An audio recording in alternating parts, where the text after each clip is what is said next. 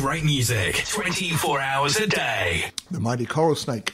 And I think on the other end of the line, I should have our good friend Gary Mcintosh. Hi, Gary. You do, Nick? Hello, mate. How are you? Yeah, not bad, thank you. Excellent, excellent. With me is Rob Sutton. You know Rob, of course? Yeah, we know me and Rob have been talking quite a lot lately, and got some gigs coming up, haven't we, Rob, soon? We do indeed, and yeah, it's been a busy one for you. New year, lots of gigs in the line. And in fact, I'm going to come straight off the bat because I've got a message for you, Gary. All right. Straight away. This doesn't happen often for our interviews, but I've actually got one for once. Say hello to Gary from Disinfo. Some big riffs coming to Blackpool on the 27th. We'll try not to set fire to anything. That was from Felix. What a lad. Just remind Felix of that on the night, Gary. Yeah, we will remind Felix of that as well. Definitely do. So obviously you've got the one on the 29th coming up. Who have you got playing that one again? We have Virtue in Vain, Disinfo, or as you like to guys to call them, like Disco Inferno. Then we have Ovidium, Dire Thorns, and Perilla. Stacked lineup right there. So yeah, when is that one again? It's the 27th. 27th. Yeah, and it's a cheeky little £3, isn't it? Yeah, it's I'm £3. Pulling everything up. So you've obviously started doing the promotional pin in Blackpool. How has that built from your first gig to where you are now going into a new year? It's been quite well. We've kind of people have wanting to do things with me. James Bennett from the 061 been in touch with me saying about maybe doing a couple of gigs together and stuff. So we're trying to branch out a little bit. So we're trying to keep our portfolio open to other promoters coming to help us. We'll help them out, kind of thing. You scratch my back, I scratch yours, kind of. Absolutely. That to me, that's the best way to be. Is it's all kind of working as one community. We've worked with just about everyone at least somewhere at some point. We've got so many names on our GoFest poster now, it's mad. But it's the way to go. It definitely is. So when you come into looking at booking bands, what are you looking for from a band? I normally look at where they've been playing mainly, and then kind of look at videos from that gig to see kind of how their crowd reactions are, as well as the crowd they're going to bring in, kind of thing. Yeah, I mean that makes perfect sense. I mean, one for me when we're looking at bands is going to be what their social media presence is, because even if you're from out of town, it's sometimes difficult to, you're all the way up in Blackpool, for example. For us, we've never played Blackpool before, so if we were bringing someone from Blackpool down here, we'd want to see what their social media presence is like, how much they're going to push the gig to other people in the area, and maybe bring sort of the odd one or two. Is that something else you're looking for? Yeah, that's what I'm also looking for. A lot of bands who I've had on lately, the last 4 months, we've a lot of people have put a lot on social media as well. I've even had other people, a lot of people sharing stuff for us, which is an amazing thing for us, getting the word out there for us. Yeah, absolutely, and that's what it's all about. Because there wasn't much of a scene in Blackpool. There was the odd handful of gigs before you started doing yours. As I said in the last one, I think it was the Waterloo, and I think there was one other. Yeah. But there wasn't that many. They came around once in a blue moon, and it's a really nice. Is it a town or city? Town. Yeah. There you go. You see, I'm learning something new. It's got a tower, though. Big tower. That's got a very big tower. It's got a very big tower. I think there needs to be a metal gig on top of the top of the tower. Well, yeah, but we could try and get a metal gig at the top of the tower. That'd be great. It's either that or on the pier. So Gary, we get the chance on the show to talk to a lot of bands and a lot of people close to the scene, and promoters are such a hard-working group of people. What was your background? What got you into doing this, Gary? I was in a couple of bands over the year, in my teens and stuff like that. But I was also roadieing out with bands as well. So I was helping bands out with the gear and everything. And then I eventually stopped being in bands around about the 2019 area. No, sorry, 2009 area. Sorry. And it was just kind of what do I do now? I've always loved my music and stuff like that.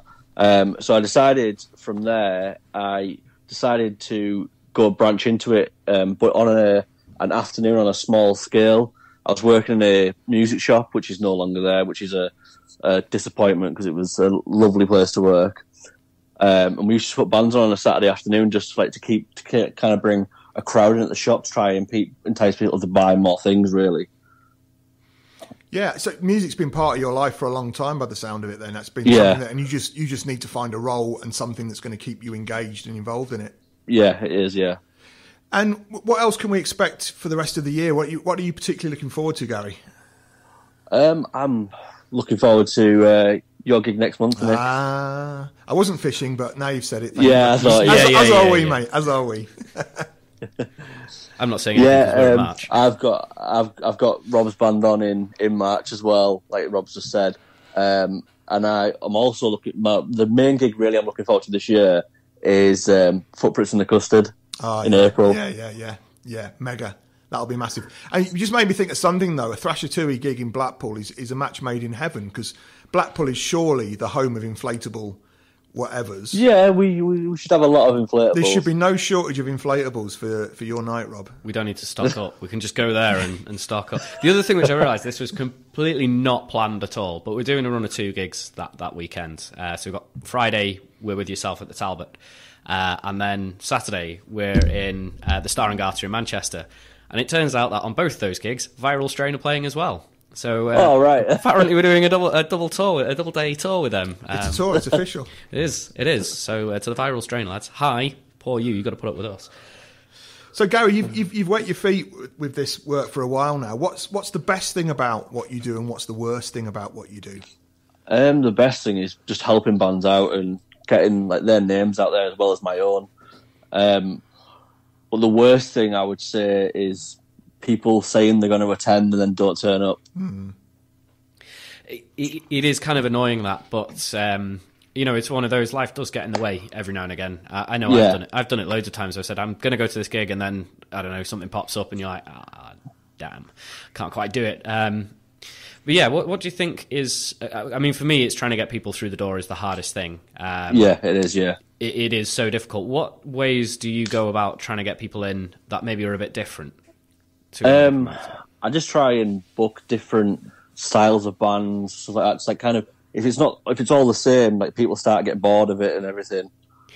And that's what you don't want. You want people to keep coming back and back and back to like kind of to see more bands. Absolutely agree. There is something that you've done that I've noticed as well. I've noticed a lot of competitions recently. Yeah, I thought about this like when I was like just starting off, and I thought, well, if we do competitions, at least then I'm offering some free tickets out. Bands are offering merch. People think if they aren't in that competition, they don't win, and they go, "Oh, right, okay, well, we didn't win the free tickets. We'll buy a ticket," kind of thing. It kind of entices people to come more. That's the thing.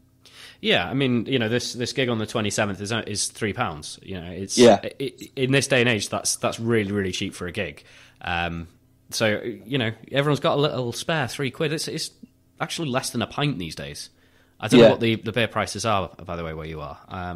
Blackpool, Bob, come on, it's going to be proper value pint in Blackpool. I'm going to be amazed if it's not.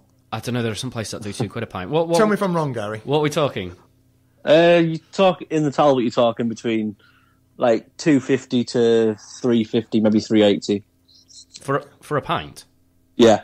Oh my word. Okay, yeah, that really is no excuse there. I was going to say I've used like the most expensive one I've bought was in Birmingham. It's £7.50 for a pint.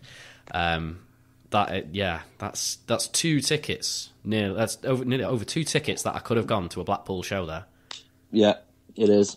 So if for other people that are looking at going to your gigs, one of the things which is always quite difficult is parking, especially in larger towns and cities. Yeah. What is the transport like for where you are?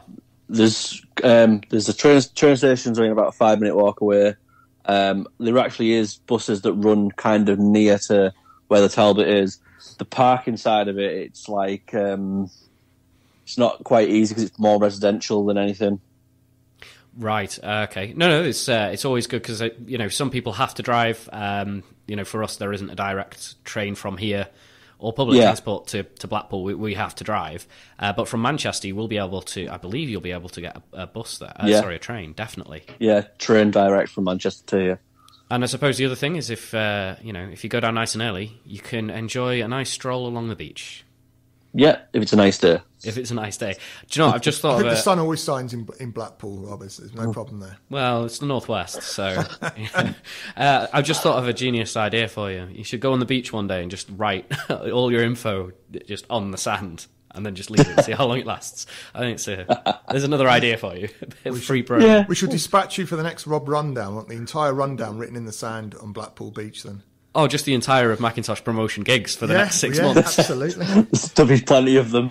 So, Gary, let's do a quick flight of fancy. You are the promoter who's putting on the last gig at the Old Marquee. You can put any lineup together you want.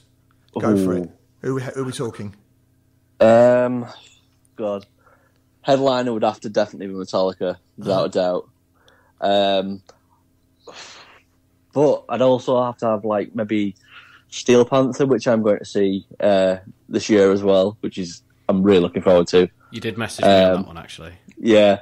I don't know, really. It's a hard, really, thing to put my finger on. It like there's a lot of bands I would love to put on and stuff, or, like, for the amount of things that I've done over the years.